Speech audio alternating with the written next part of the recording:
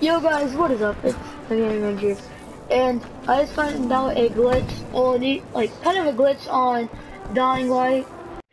I'm in the slums right now, over here, right off the coast, and if you guys come over here, you guys just need to break the glass and just jump inside, but I'm not sure if it was a quest I did because this one guy came in here because the guy stole his fishing poles to come get it, so you guys come over here, break it, and then go through it, but you guys can't open the doors. Doesn't show anything. Come over here. Doesn't show anything. The only person I'm playing with is my friend Ghost Rave. Or you can talk, right? You know that, right?